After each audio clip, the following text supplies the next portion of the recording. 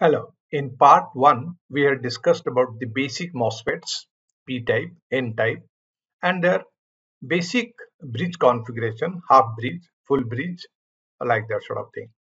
Today we will discuss about the H-bridge driver IC.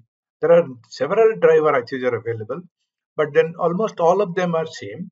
What I wanted to cover here by an IC called IR2104. It has got single input. So if you want to use it for complementary output, then you have to use an inverter. But there are ICs we will discuss later where a single IC will also automatically convert the input to inverter output. Now, what you can see here, this MOSFET is half bridge. This is driven by this, and this is driven by this. The other things that are important to know is the bootstrap capacitor, where we have a diode, and there is a bootstrap capacitor, and this bootstrap capacitor develops a, we have discussed, develops a voltage, isolated voltage for the source and the gate of the upper transistor. We discussed in the part 1 where you need a separate voltage from source to gate drive, otherwise because it doesn't have a ground reference compared to the bottom transistor which has a ground reference.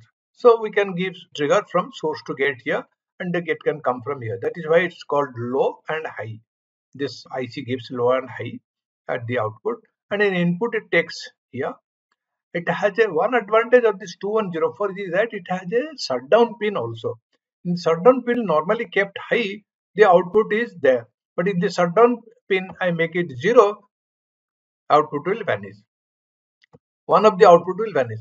This is for this, and this is for this one goes away. When both of them are on, you can see the output is combined.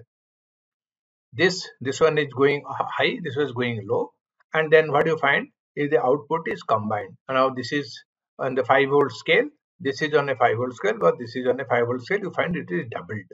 That is what is the difference when you find full bridge operation. Shutdown, I have explained the shutdown part of it, but this is just a very schematic type. But actual one has to have some dead band between these two. Dead band in the sense when you move this, like for example, when I move this, see this is exactly at the same place. But that means when one is switching off, the other one is switching on exactly at the same time. This is not a good sign, because that in that case what will happen, that the MOSFET, the power may get directly short circuited at this particular junction if there is no time delay.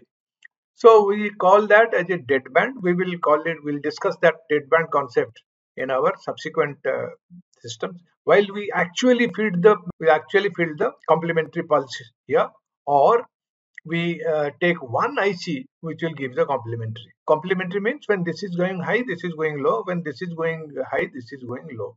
That is complementary output.